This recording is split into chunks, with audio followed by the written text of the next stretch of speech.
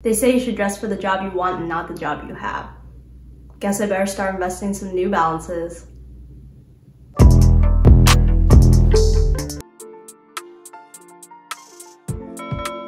Hey there, welcome to my channel. It's Jackie here. Wanted to talk to you a little bit about how to dress for an interview. And if it's for a video interview, just take all my advice from the bottom up. Let's talk about what you should wear to interviews, from most casual to the most formal. Let's start with the outfit that you're probably wearing most of these days. Sweats and athletic wear are a no-go. Definitely do not show up to an interview looking like this. If it looks like something that you'd wear to bed, keep it at home. The very first thing that's really important to deciding what to wear for an interview is getting the vibe of the company. It's Brittany, bitch. Do a little bit of research and understand what are the typical requirements for dress code at the company day to day. Are people wearing jeans and t-shirts, or are people required to wear suits? This will definitely dictate what you should be wearing for the interview. And if all else fails, check with your recruiter to see what kinds of clothes they recommend you wear. For more informal interviews, they'll typically tell you to wear what you're most comfortable in. That said, I'd still take that advice with a grain of salt. Moving on to casual looks. Some job interviews these days are pretty informal. You can wear jeans and a nice blouse. I typically come to the interview wearing layers, so that way if it's too hot, I can just take off my jacket. If it's too cold, I have it for warmth, so I'm not worried about getting goosebumps or feeling chills. I think regardless of what you decide to wear, make sure it's always comfortable.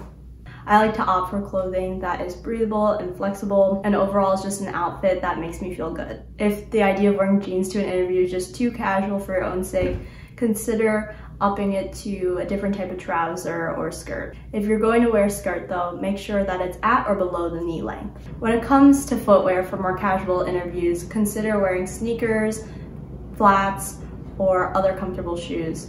Just make sure they're clean and not distracting. Oftentimes I'd opt for a flat shoe because you don't know necessarily how much walking you'll have to do, especially if there's a tour component of the interview day. Moving on to slightly more traditional business casual looks. If you need a more business casual look, consider getting a button down and dressing that with a nice pair of slacks or another knee length or longer skirt. Once again, even though it's business casual, I recommend dressing in something that you are most comfortable in. Just because it's more formal doesn't mean you have to compromise your comfort. And lastly, we're going for the most formal option, which is a full suit. This can include a pantsuit or, once again, a skirt suit. Make sure that your suit's matching and your shirts are ironed. But once again, I still think it's pretty valuable to have a stretchy, comfy pant. One other aspect that aren't really reflected in the outfits today are accessories. My general advice is to keep the accessories to a minimum. There are two main reasons for that. One, you don't want to have something that's obnoxiously distracting for the interviewer. And two, you also don't want to have a distraction for yourself.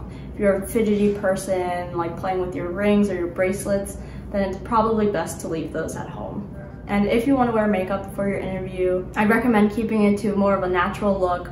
Once again, because you don't want to be too distracting to your interviewer, and you also don't want to be distracted by yourself wondering if your look is going to remain the same. And when it comes to hair, I recommend wearing something that you're also comfortable and familiar with. Typically just finding a hairstyle that looks clean and neat and out of your face.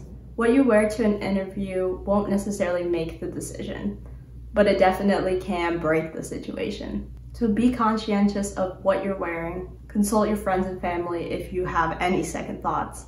I think it's important to find an outfit that fits your career path while also finding a compromise on an outfit that is comfortable. So don't forget to also just dress for yourself.